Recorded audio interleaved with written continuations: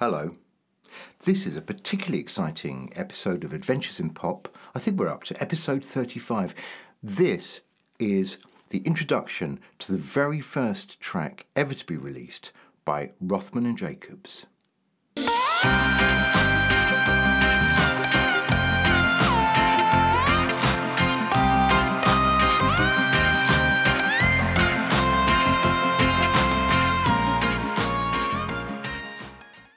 Thank you.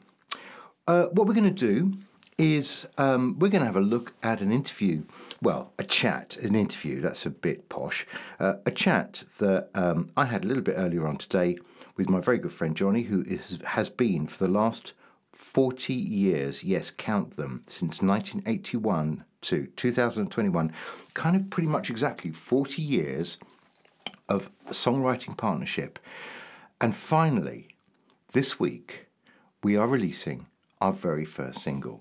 So the interview will kind of tell you everything you need to know, give you a little bit of the history, introduce the track, and then without much further ado, we'll actually go straight to the song in question, and we'll be giving you a fantastic exclusive worldwide advance release of Crocodile Tears, which is out on Friday, but I'm going to be showing you the video right at the end of this little bit of film. So if I were you, I'd watch the whole of the interview and stay around for the very first playing of Crocodile Tears. I'll see you later, and I'm going to hand over to, myself and Johnny from a little bit earlier on this afternoon. Welcome, Johnny. This is Johnny, I have to say, for everyone who's not met Johnny, but I have. Can you remember, it was your sister who put us first in touch. Can you remember what you thought when we first met and thought about writing songs together? Can you remember did you think it was a good idea? Can I just sort something out, first of all, please? Yeah. How do I dress you? Do I dress you as Si? Do I dress you as Simon? What's the best thing to address you as? It's quite tricky. What do you normally address me as? Si? Is that Si? Is that okay? Is that okay, from the stage name perspective? Yeah. Let me just think about Okay. it. Yeah, okay, I think I can go with Si. What about you? You, sir, or do we just drop that? Yeah, go on. I can be whoever you want me to be. Yeah, no, exactly, me too. I once went to a meeting where someone said, "Are you Gerald?" And I said, "No, but I can be." Anyway, Right. Yeah, Anyway. tell me, right at the beginning, what did you think when we first met? Did you think, oh, this is going to be brilliant, or did you think, who's this geezer? To be quite frank with you, I always got excited when meeting people that you had a common interest with, particularly when it came to music, common passion. That's more of a word, common passion. Then I was always excited. And I always wanted to hear. I mean, that was the, you want to hear what they're into and what they're doing. Particularly as, there aren't that many people at the time, if you want, that actually said that they actually wrote music, played the piano, exactly the same thing as me. So it was, yeah. That was, I agree with that. That was, I don't think I knew anybody else actually who did that. So there's nobody else I knew. And at the time, what kind of music were you into? Can you remember back in the early 80s, what were your musical influences? Because I remember we talked a lot. I remember we often played Elvis Costello and stuff like that, but that wasn't. Yeah, no, I actually remember driving to Oxford when we first met, and me playing. I think it was Punch the Clock. It was during the summer. It was a wonderful, wonderful, wonderful day, and just had the windows down, and we were blaring out Punch the Clock and whatever. And no, it wasn't. It was Trust. It was Trust. I remember. That's right. I did really love that album. Actually, I still do. I think it's underrated. What else was? Great album. What else did you listen to? Like, back in your teens. My biggest influence was always sort of Roxy music and earlier progressive stuff. But obviously, time had moved on by then anyway. But also, I just love music per se, I think, because I love Motown. I love some of the tracks from Sound Philadelphia. I love Stax. And I remember stuff you yeah, playing, Saturday as well. and you played me Earth, Wind and Fire. I mean, you played, it was that album All in All by Earth, Wind and Fire, which I still kind of associate with you because I knew the hits, but I didn't know the rest of the album. So that's still a It was great. brilliant, but that album was brilliant, and I remember I got it played, and I just couldn't. Every track. That was a fantastic album. I think to me that was and do you remember also that album? Was it 3+3, the Isley Brothers one that had Summer Breeze, and a whole bunch of other things. I mean, moving down the highways of my life. Yeah, yes, that's right. Just brilliant. Yeah, yeah, that's a good album. Blimey, good. No, but that was actually because that always reminds me of the summer. That album, sort of sitting around with friends and stuff, and that blaring out. Yeah, no, me too. Yeah, exactly the same. Yes, but God, a long time ago. So then, right, so we got together. Then we started writing songs. We had a band. I know there's some aspects of this we might not want to go into because, but we were a band for I don't know for a couple of years, trying different bands. Yeah, different bands because we started off with the guys that were in a psychedelic band that had a squat in Notting Hill, and I remember having to take them. So we co-opted. That's right. We sort of persuaded them to help us out on our very first demos, didn't we? Yeah, exactly. And they were great. I mean, they were great. I was going to say they were pretty good. And then, but then we, for some reason, we couldn't use them forever, so we had to get our own band in. And apart from Wiz, who is an exception on sax, the others, I don't know. It was tricky. It was very, very tricky because I just think that there was, certain people had huge egos, and there was always a battle there, and multiple ideas for every single track. But they we didn't really make it clear that we didn't expect our band to be a democracy. It was supposed to be our band, wasn't it? And I don't think we were maybe we were a bit shy of just saying that because it would have cleared up lots of. Listen, we can always be wise. We can all be wise after the event. No, that's definitely true. Anyway, so then we got to be a band because it was too much hassle, and it was a lot. I mean, Wiz was the common thread all the way through. Even when we got to the studio, to the time in the studio, because he's a brilliant sax player, but also I've got to say influenced by Roxy Music. That was definitely. But whenever I think we went out of our way to try and find room for a saxophone in some tracks because we just wanted to include him, and absolutely. And it was worth it. I mean, no problem with that at all. So then we worked with Ed in his recording. First of all, in Acton, wasn't it? In his recording studio there, and then it all kind of started going digital. We were at that moment when it swapped over from actual tape where he had a razor and cut it through to going, digital, and us moving off to Hendon with him in his little Hendon place. Well, bearing in mind, even before that, you had, because Ed and Denny, his partner, had signed a deal with Island. That's right. And Island had supplied them with this huge 24-track mixing desk, which they had to have a crane to take it into the studio at the time, which was completely mad. And that kind of I think he worked with the Christians, the lead. That's right. And so and a couple of other things, but he kind of, I don't know, just all petered out. It's as though I had completely forgot that they supplied him with the studio, with everything within the studio. What was the deal there? Were they supposed to be sort of songwriting for Island? Yeah, songwriting and producing. And it gradually, so obviously just fizzled away, didn't it, at some point? Yeah, well, the thing is, there was a partnership of three. There was Eddie Henry. Yeah, and Denny. And Henry was the person that we'd be doing a mix, and he would surreptitiously turn a couple of knobs because he felt that was the best thing for the track. I don't know if I remember that. Yeah, that was... Yeah.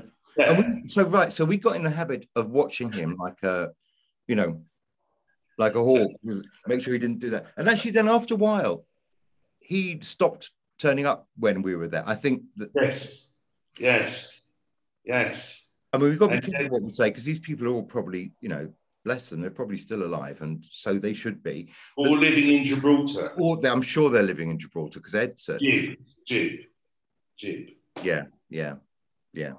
So Yeah. So yeah, from there. we had years with Ed, and then gradually the whole kind of ability to have home equipment gradually began to happen, didn't it? That you could replicate what we were using in the studio with Ed with stuff at home, and slowly but surely that became a possibility, didn't it?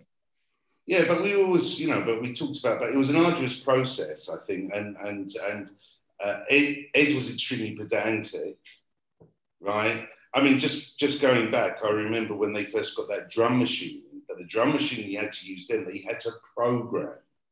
You had to program that particular sound to work for X amount of bars and stuff like that. Was it a sequencer? It was something. It was Yeah, like it was a sequencer. And we'd never used a sequencer before. It was really exciting to have a sequencer. Yeah, yeah, and also samples. First time that we actually started to use samples, which was all very, all very, very, very exciting. But then we had, I think we learned a lot from it. I think we learned a heck of a lot from him. Yeah. Anyway, so then we started doing a lot of songwriting, much more at home, mostly at your house, because you had stuff, and that made it really, easy, and we didn't have to pay so much money, and it was, and we could do it ourselves. And actually, the songs that we're looking to release now are kind of mostly written in that period of, I'd say, 2005 to 2000 and whatever, 12 thing. Yeah. 9 and then up to 2014, I think. Yeah. When I described in an earlier thing that our writing process was that nothing happened unless we were both in the room. How would you, when we were writing stuff together, how did it work? If somebody said to you, right, because obviously it wasn't like one writes the words and one writes the melodies. It was nothing like that at all. It was both of us do everything kind of thing, but it wasn't quite. I mean, there was a bit of a division of labor, but not much. I mean, no, we used to. I think that. I mean, how does the song start? Either you got a riff together or something like that, working stuff out. I might have heard a couple of things that you played, and I said, "Hang on a minute, go back to that a minute. Can't this go there instead of there and stuff like that?" And it used to be it's very, very democratic process. And the best way, I think the only thing is obviously is that you during that time you learn to compromise, and whether or not that's a good thing or a bad thing, I don't know. I really don't know. I think for the stuff that we wrote and listening to it, I think it was a good thing. I think you have to compromise, otherwise we wouldn't have lasted. It would have been impossible. No. And then from there, I mean, the words. I mean, what do? We sat down and said, maybe somebody had something on their mind that they had to get out, and then we started talking about it. Then we developed the idea, and then we just start writing lyrics based on that idea. And I think that's how it always worked. Even with the arrangements and the productions and stuff like that, I might have had an arrangement. You start getting it down, and then you just say, "No, hang on a minute. Instead of doing that, why don't you do this?" And and it was always. You were always looking out for new. You were the technology man. I mean, you were getting new things that I barely ever understood, but we had to kind of work out how something worked as well as. It should normally take us about a year. I know, but the thing was, because the technology was moving so fast, you had to do that, didn't you? We had to kind of stay on board with stuff, with technology, with new gear that did things in a different way.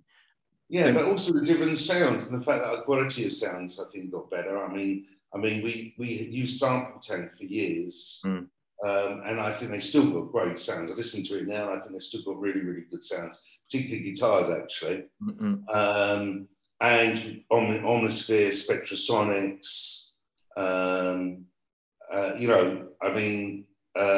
Funny enough, actually, I got from IK Multimedia. I got the Philharmonic, which I always wanted to. And when we first looked at it, I think it was about £800, £900, but now it's about a couple of £100, 100, £200, something like that.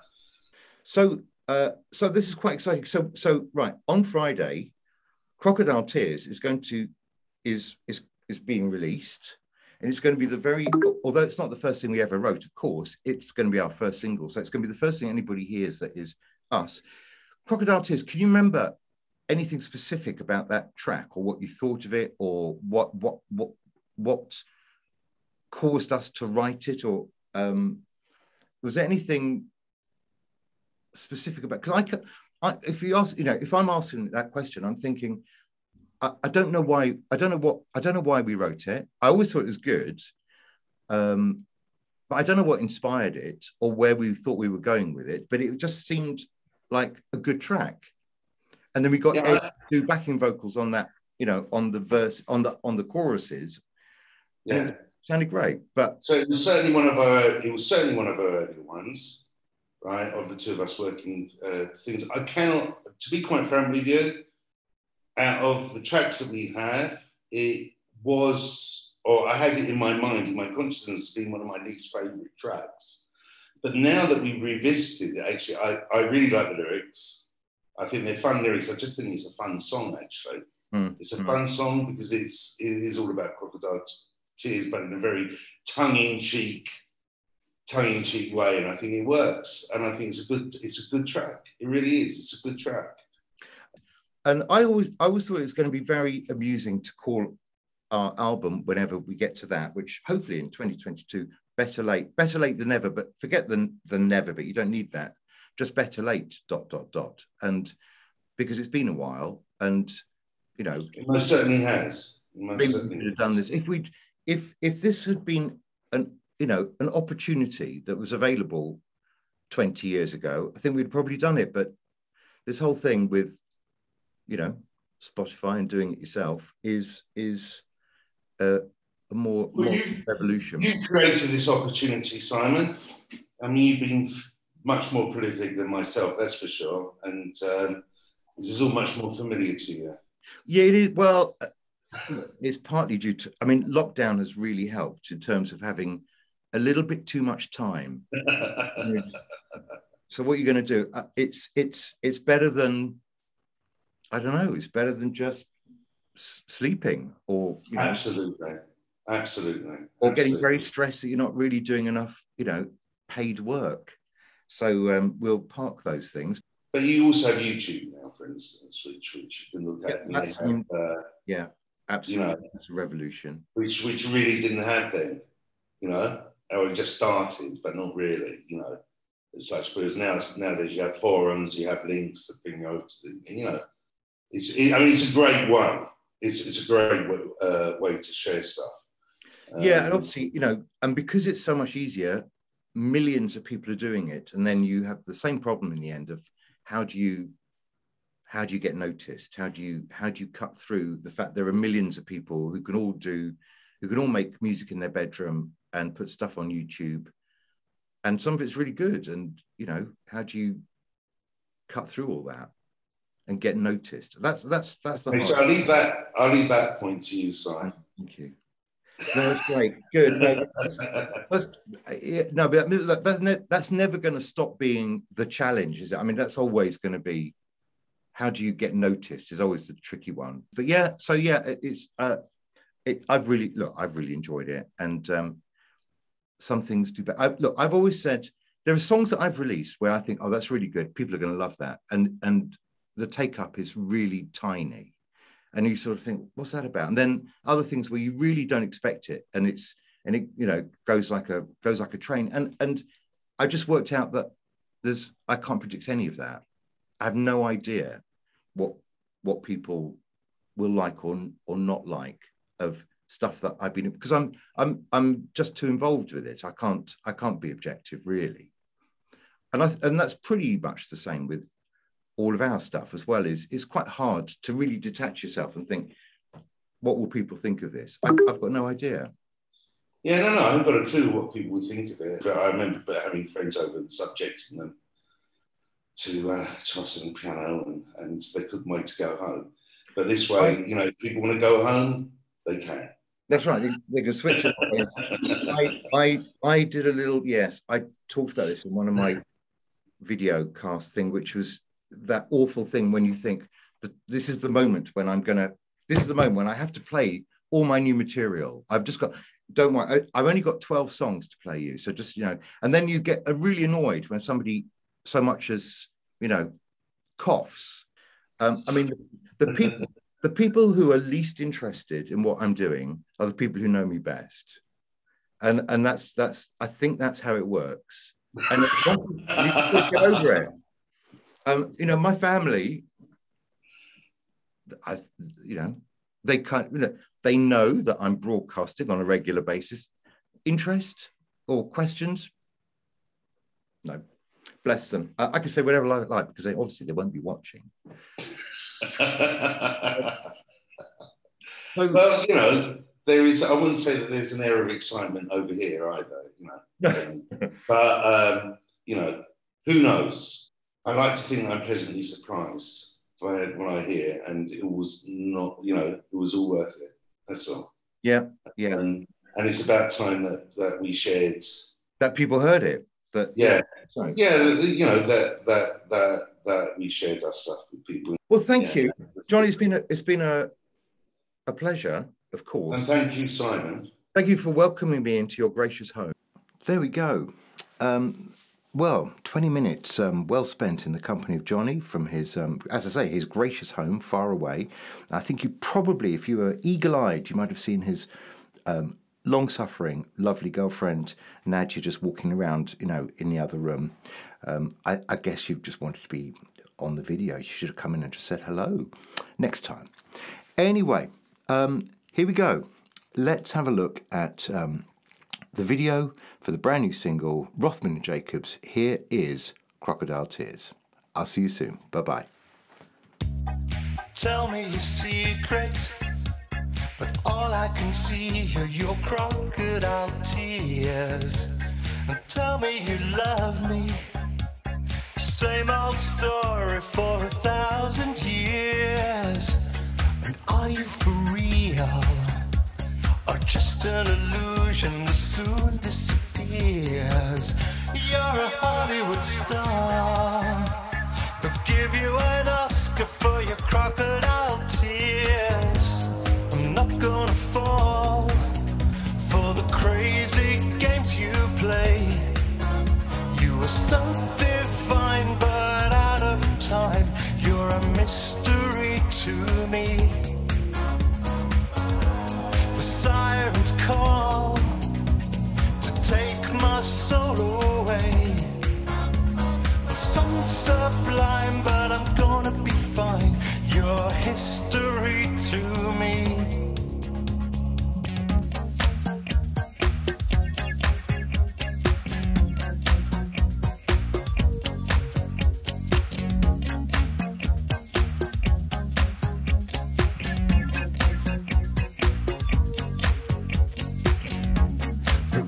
Pretender, an act that conceals your hopes and your fears. And what's your agenda? What lies behind your crocodile tears? I'm not gonna fall for the crazy games you play. You are so divine but out of time. You're a mystery to me. Sirens call to take my soul away. The sun's sublime, but I'm gonna be fine. You're history to me. If you could see me now, you would know just how I'm naked and exposed. A thorn, but not a rose. You won't recall my name. Don't you ever feel ashamed? 'Cause I know that you'll feel sad for the love you could have had.